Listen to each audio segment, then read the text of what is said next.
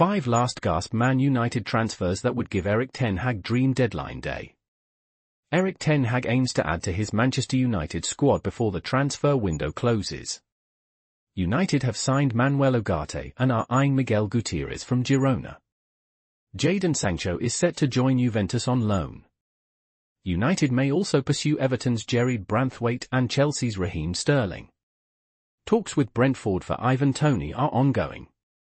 Despite several signings and exits, United are still active in the market, seeking a perfect end to the transfer window. Please subscribe to my channel.